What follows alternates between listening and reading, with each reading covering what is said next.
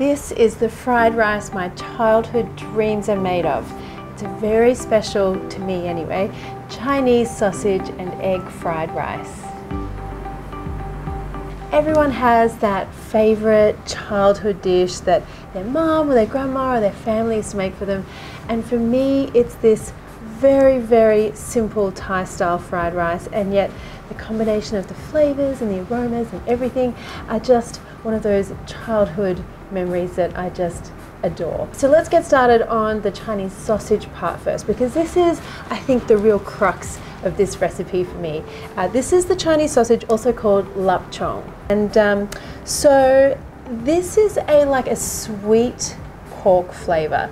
It is a cured pork. You can find it's shelf stable, so you can find it in the Asian section of a lot of supermarkets or from your Asian grocer, or try online as well. It's really worth seeking out. Nothing else really has the same flavor. So I want a couple of these and some very thin slices here. You can see that inside it's a very firm sausage, and it really does have this pop, beautiful porkiness.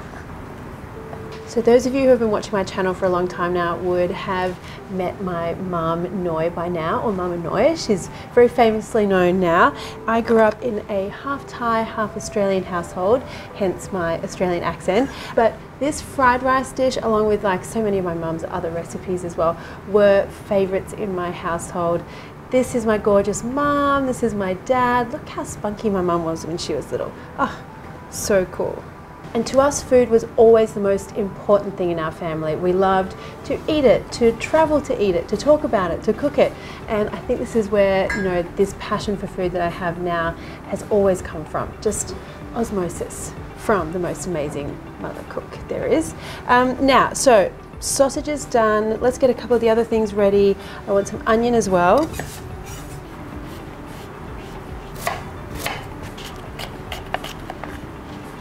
And I want some spring onion here as well. I think the combination of the two onions is important here. The spring onion kind of adds a more intense oniony flavor, whereas the brown onion kind of turns a little bit sweet in the dish. And now I also want some eggs.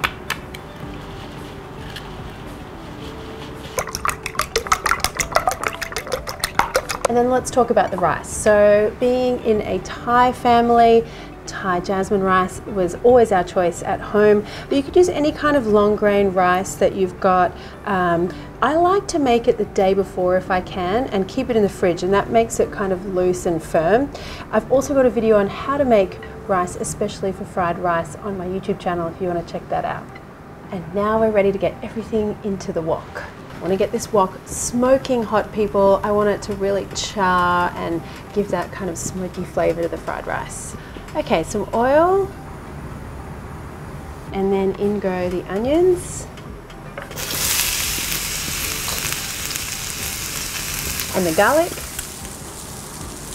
Now just stir fry these for about half a minute until the onion just starts to colour. And now that gorgeous ruby red Chinese sausage, and again give that sausage some time to get some colour and some char on it. Good stir frying or good fried rice making is all about the time and temperature in the wok.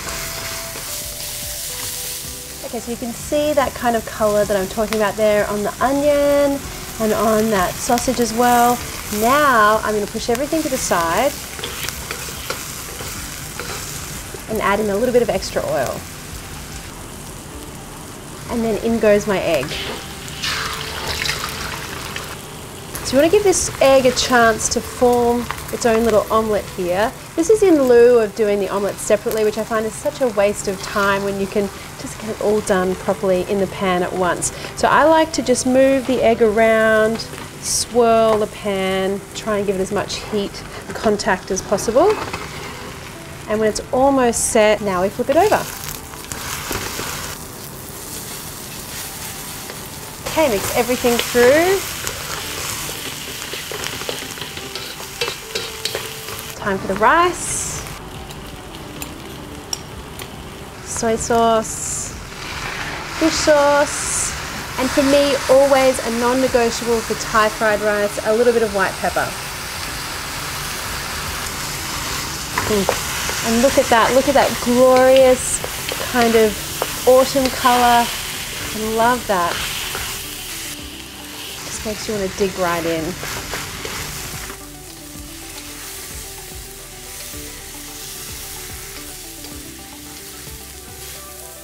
So simple, and yet, just wait till you try this, guys.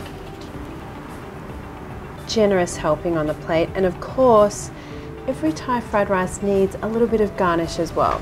And for me, that has to include a cucumber, and in the style of my beautiful mother, I am going to make a decorative cucumber because that's the way I remember it as a child. It's just not the same without it. So use your julienne peeler if you've got one, and just cut the skin here all over the cucumber.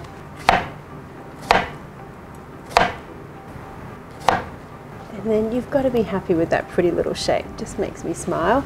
That goes on the plate. And another non-negotiable for me with Thai fried rice, a little bit of lime juice. That goes there. And there you go, guys. This is my childhood fried rice. Really simple dish, but wow. I mean, every time I eat this, it's like my mum's right here giving me a hug or yelling at me. One or the other. You guys have seen her videos. Now I want some lime juice on here. Okay, gotta get some pork and some egg here.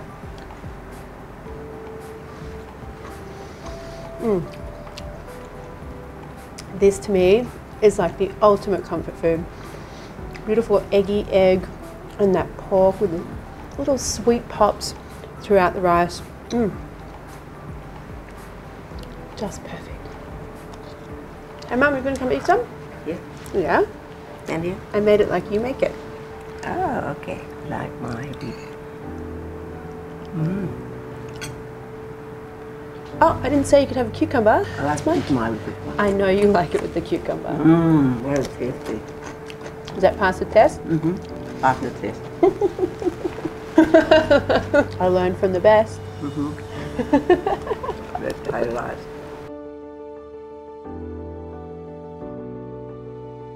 If you've got any comments or questions, pop them below. And if you enjoyed the video, why not hit that subscribe button plus the little bell one, and that way you'll get notified every time I release a new video. Thanks, guys.